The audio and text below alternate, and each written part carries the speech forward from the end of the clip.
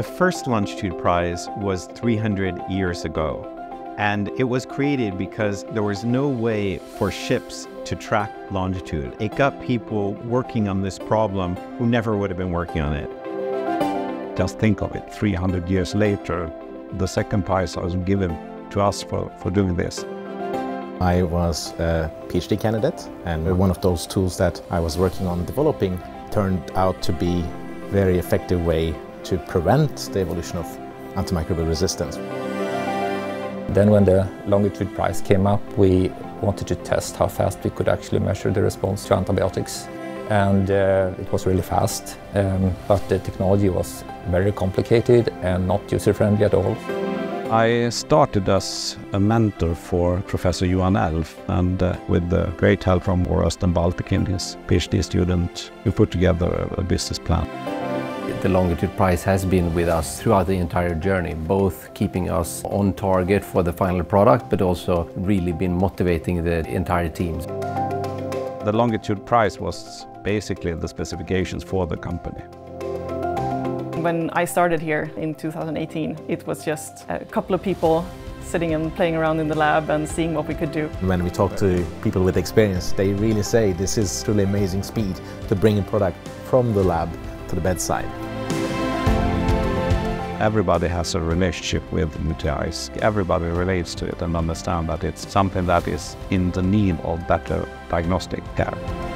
The idea is to bring the care as close as possible to the patients. PA-100 is really a user-friendly system, and the only thing that the doctor really needs to do is to ask the patient for a urine sample. All the user has to do is add your urine sample into the cartridge and then enter it into the analyzer, which will perform the analysis to detect if there is bacteria or not, and then it would tell us if this bacteria is resistant or susceptible to antibiotics. The analyzer will run the test fully automatically, so it will take 30 to 45 minutes to get a result.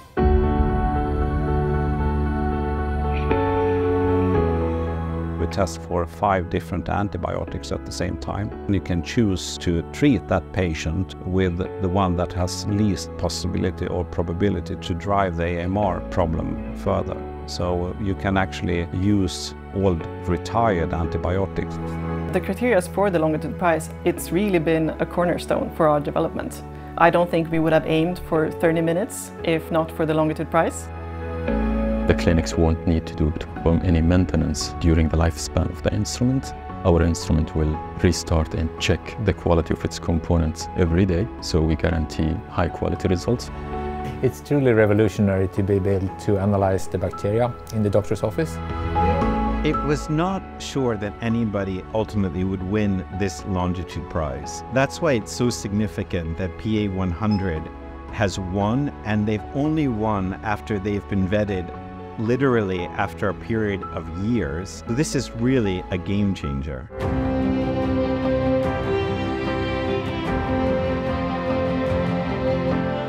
Winning the Longitude Prize is the first true and biggest recognition that what we have been doing all these years was something for a very important global cause. It's so nice to hear that other people see the same thing and the same potential as we do. For me, winning the Longitude Prize, it's almost like winning the Nobel Prize. It's a very proud moment, and I will remember it for the rest of my life, for sure. Now the real journey starts. The prize money itself will definitely be able to help us accelerate all the activities. So getting the product out on the market in Europe and then expand it to different regions in the world. It will also help us accelerate the next application, which could be bloodstream infection or some other application. We will not alone solve this problem, but we can create an environment where people will perhaps attract more investments as well into this field, and others will develop their products. It's not just one product that will solve the entire problem. We need to get the world leaders to understand that they need also to contribute and try to reduce AMR around the world. And any recognition like this will help us to try to push the world leaders as well to start acting. ChallengeWorks is excited about what the Longitude Prize on AMR has achieved. Prizes set objectives which are actually quite difficult. But in this case, although it was difficult and it took 10 years to have a winner, the winner exists today because we really pushed people to dream about what was possible.